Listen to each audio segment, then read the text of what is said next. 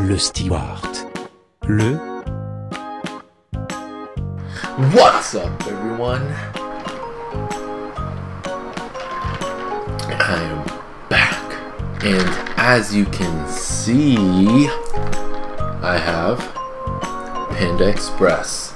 So let's walk you through the lineup. So of course, I had to get the chow mein, the orange chicken, and the broccoli beef. It's a pretty classic combination. That's what I usually get.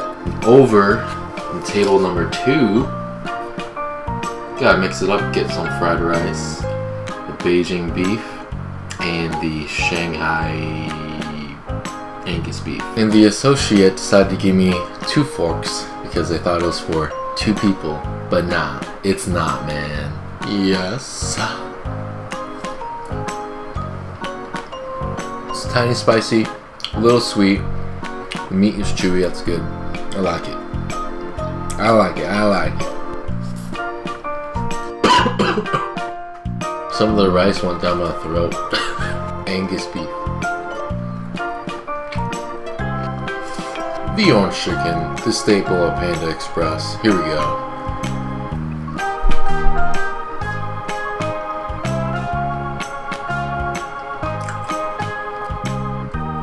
Of course, let's take a look at this beef.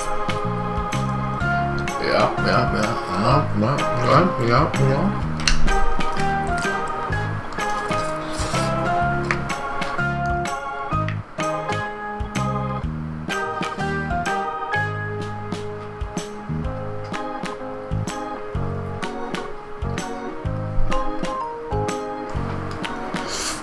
And a big mushroom. Woo. I really recommend the Angus beef. I'm really glad I got to try it today.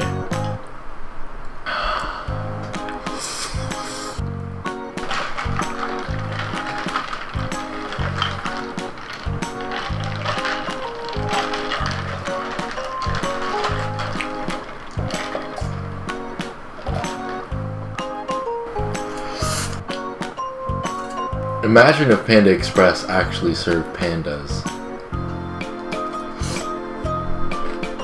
I wonder if a panda tastes like chicken. When I eat Panda Express, it reminds me of my childhood because back in the day when I was a kid, they were only available at malls. So it reminds me of times when my mom would take me and my younger brother to the mall and we would have Panda Express or some other court food. One thing that I didn't like about going out to eat with my mom was that she would never let me and my brother order like soft drinks or anything sweet. We'd always have to get water with our meals, which kind of sucked.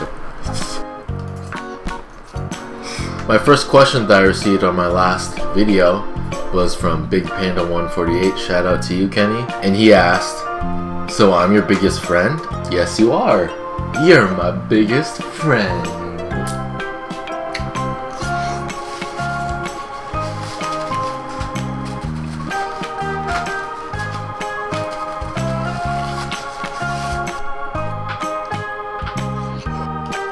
Fortune cookie 1.